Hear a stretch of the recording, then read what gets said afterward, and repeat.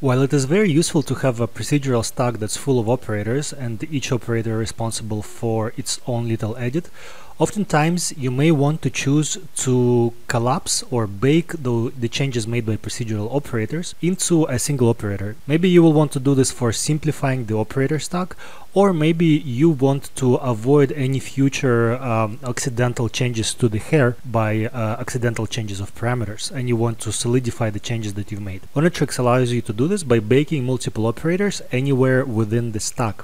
So in this case, I have a very basic character here with some procedural hair that I made, and the stack is quite simple.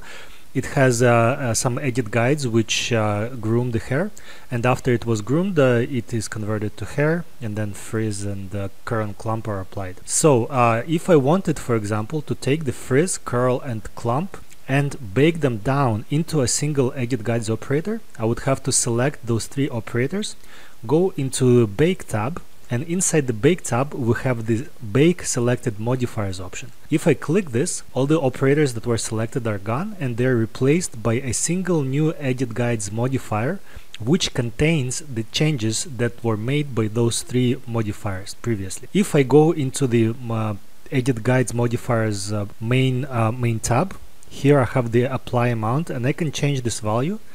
If I reduce or increase it, it's going to undo or redo the changes that were previously made by those modifiers. This is undoable and redoable, so if I undo, I get my modifiers back. I can even go and starting from Edit Guides all the way towards this clump operator and just bake those together, and the hair remains as it was, and our operator stack is much simpler. The usefulness of baking modifiers also extends to ability to take out some noise or flickering during animation when you have a frizz or curl operator applied. Because those operators are procedural, they can tend to create minor jitters if you have highly detailed meshes and you have small motion due to the floating point imprecisions.